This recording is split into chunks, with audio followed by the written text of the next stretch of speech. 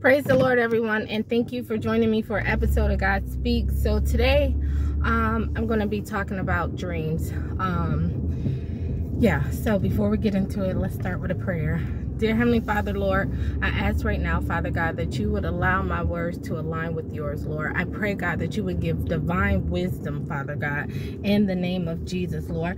I just pray, Father God, that your presence, your peace, Father God, would hit each one, Lord. I pray, God, for those who have the gifts, Father God, those who hold the office, Father God, those who are seeking, Father God, in the name of Jesus, Lord, that this would bring clarity, revelation, and understanding. In Jesus Christ's name I pray.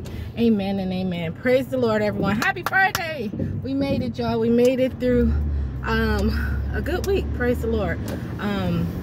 So one of the things that I want to talk to you guys about is dreams. And God just kind of laid it upon my heart. A lot of times, unless he tells me the day before, I have no idea what we're going to talk about on here. But today, kind of, hopefully that's not too loud for you guys, but he encouraged me to talk about dreams.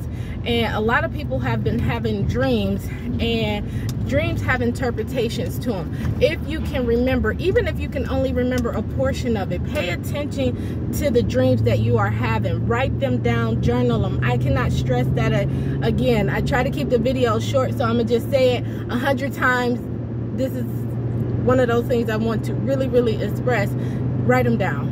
I don't care if they seem crazy. I don't care if they seem foolish. It doesn't matter. They have meaning. So let's give, I want to give a few quick references of, dreams having meaning. So, like how I gave the testimony the other day, I don't know if it was this past Tuesday testimony or the previous one, about how I knew the 3 sidewalk squares represented days.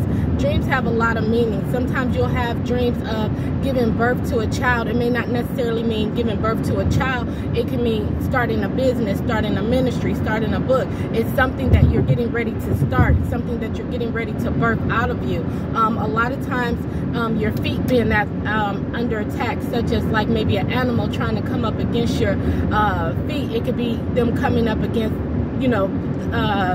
whatever you have going on in your life, whether it's school, ministry. It's like a lot of times God gives dreams, they're warnings. And even in the Bible, there was always interpretation to the dreams, and then God would give the dreams. And a lot of times people dismiss and say that was just really weird, or you'll tell it to someone who may not necessarily have the gift of interpretation. But dreams are very important. It's so important that you write them down, because again, a lot of times they're warning, a lot of times they're even encouragement to let you know that, hey, don't give up. I said this, I'm going to bring it to fruition. So and even with visions, I encourage you to write those down too. Now, if you're someone who gets them all the time, do not dismiss them. Please, I can't stress it enough, 100 times over. Like, please write these down, because what you'll start to see is that not only do these dreams have meaning, but they'll start to manifest, not necessarily the way that, from a natural standpoint of your mindset. So like with the one I had with the 3 sidewalk squares and the check for $5,000, that was a literal dream. Like, it meant exactly what it mean. But then there was another dream where I was getting ready to have birth to this almost 15-pound baby, and I knew that it was birthing out ministry. Now, that wasn't a literal one, but it was a one that could have easily been taken for being literal. You know what I mean? That, oh, I'm about to give birth to a big baby. No, it didn't mean that. It meant that I was giving birth to something else, which was the ministry, which was No Scarlet Woman. And even though it was functioning, it was almost like God was telling me that he's taking it to another level. And because of that, he wanted me to be fully prepared and fully aware. Another thing, dreams, sometimes you may have a dream of snakes or multiple snakes around you. Sometimes it can mean the character of the people that are around you.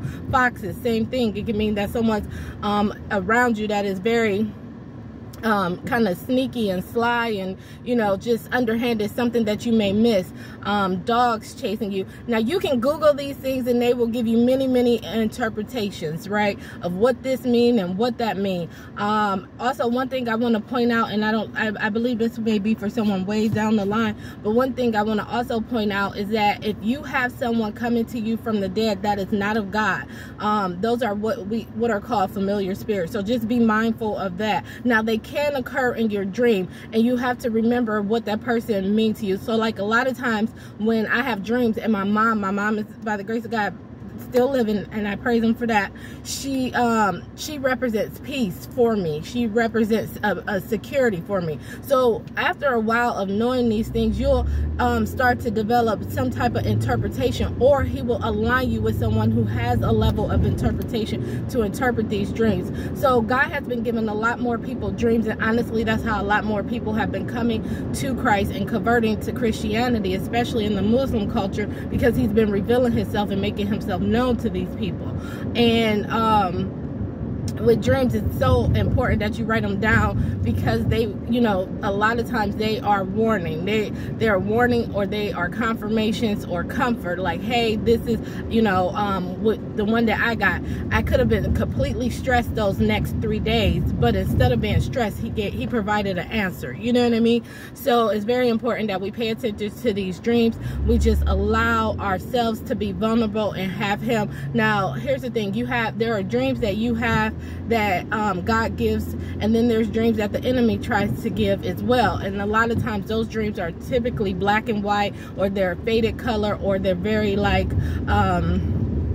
snowy, and they're not vivid. When God gives a dream, a lot of time they're very vivid. They're very colorful. You can recognize them. So I just want to encourage you guys. I wish I had a lot more time to go into this, but I believe for whoever this is for, or the people that this is for, this is going to be enough to kind of get you engaged in writing down these dreams, so that you will be able to see them as they start and know that God is the one who's actually giving them to you. I also want to encourage you to, if you are someone who frequently have dreams, to go ahead and ask God to send you interpretation. And then he may just give it to you, or he may send a stranger, or he may say, go to this person, or someone may come to you. Now, a lot of people say that if God gave the interpretation to someone, he will send them to you. Not necessarily. There have been times where I've gone to people and God is like, tell them this is what their dream meant, that I did not know, right? And then there's time that people will come to me and ask me about a dream, and God will give the revelation, because revelation belongs to God. So I pray that you not take these dreams for granted, that you realize that it is a gift. It's a lot of times a warning, correction, and comfort for you and what's to come, and revealing what he's saying. So last night, you know, I had a dream, and I had asked the Lord, was he really going to do something? And in the dream, I saw myself unwrapping the gift. Now, I know I try to keep these videos under 10 minutes, because you lose people attention, and I don't care.